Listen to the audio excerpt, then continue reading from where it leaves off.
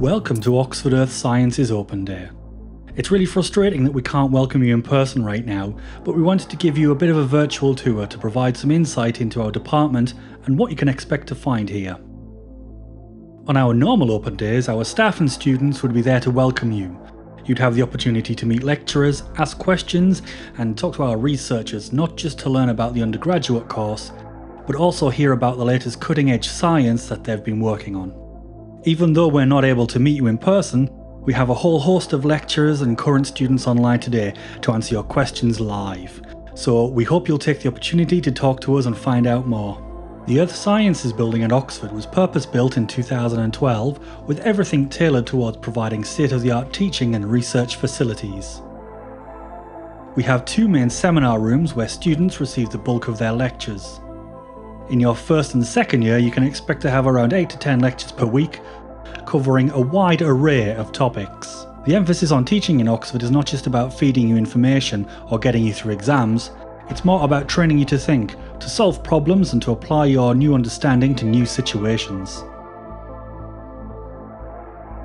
A major part of our course involves practical classes.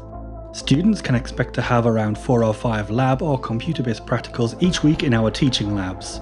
These interactive classes are led by lecturers and assisted by 2 or 3 graduate student demonstrators who are on hand to answer questions and help guide you through the exercises.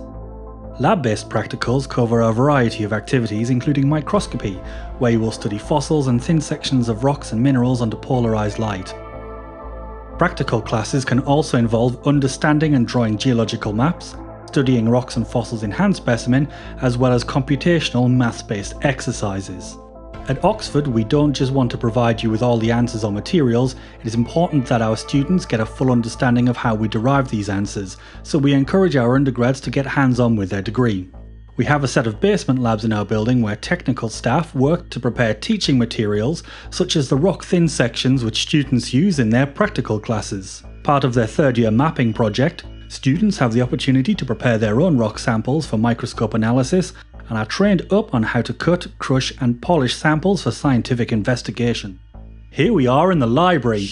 We're really lucky to have our own in-house Earth Sciences library. We keep multiple copies of the most popular course textbooks, as well as a whole host of supporting resources, journals, geological maps, and a new section on careers and diversity in earth sciences. If you need an item from your coursework and can't find it, our librarian Elizabeth is on hand to help you out. The library also provides an ideal quiet working space for all our undergraduates, which can be accessed at all hours of the day.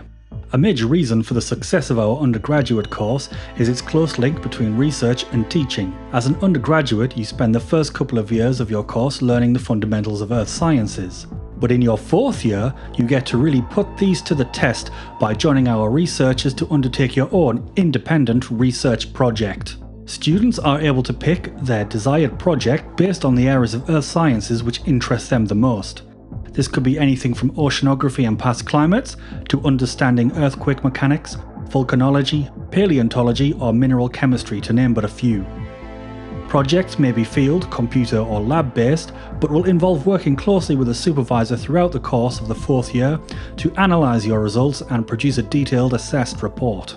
As an Oxford Earth scientist, you won't just undertake lectures and research. The course and projects are designed to equip you with essential skills such as problem solving, project and time management, and ability to think and work independently as well as part of a team, and to communicate your science confidently to the wider world.